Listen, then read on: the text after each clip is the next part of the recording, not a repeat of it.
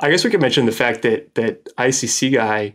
So ICC guy, was arrested and sent to jail as a part of this, and somehow, despite the fact that he should have had a 20-year sentence. I mean, that's what he had. But he somehow was out of jail and he managed to get himself murdered in Providence in January, just a few months ago. Really? Yeah. So that's another little loose end that's been tied up. Just before our podcast came out. Exactly. We were gonna get an exclusive interview with him. I know. We had to sit down with him and everything, and I told him, "Don't use your cell phone. Just send me letters," and he did.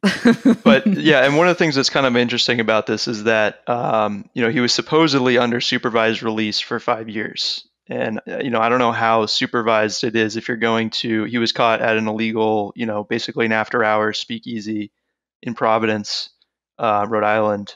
So I don't know how well supervised that is. If you're able to get in that situation and get shot.